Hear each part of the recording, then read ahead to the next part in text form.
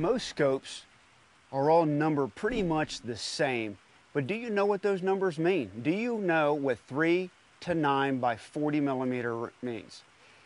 The first two numbers, 3 to 9, equate to the magnification. I have 3 power magnification. I have a variable power scope, so I can turn the power selector ring from 3 power to 9 and everywhere in between, which is great because if I'm shooting in dense, thick woods and I'm only shooting 25 or 50 yards, 3 power.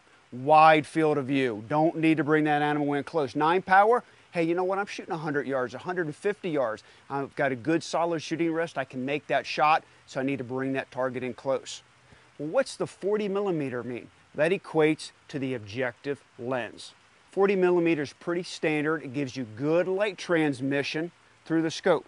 Now you also hear of a 50 millimeter scope, bigger objective lens, which again allows more light to come through the scope. More light means you can shoot later in the evening.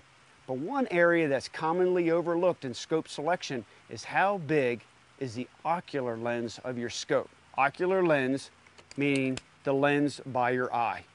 The larger the ocular lens, the more headroom you have when you mount the gun. You can move your head around and place it directly down the bore of your rifle. It's just easier for head placement. So when you go make a scope selection, think about the range of power magnification.